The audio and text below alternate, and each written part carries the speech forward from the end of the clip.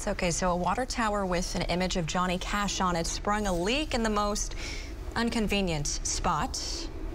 This is Kingsland, Arkansas, Cash's birthplace. And there's the water tower in question. It's taken a while to get to the shot here. I wonder if we're ever going to show it.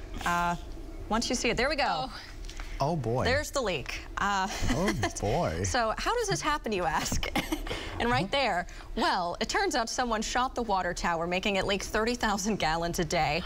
The mayor of this town says he's really frustrated, but at the same time, he says he is impressed. He called it a good shot.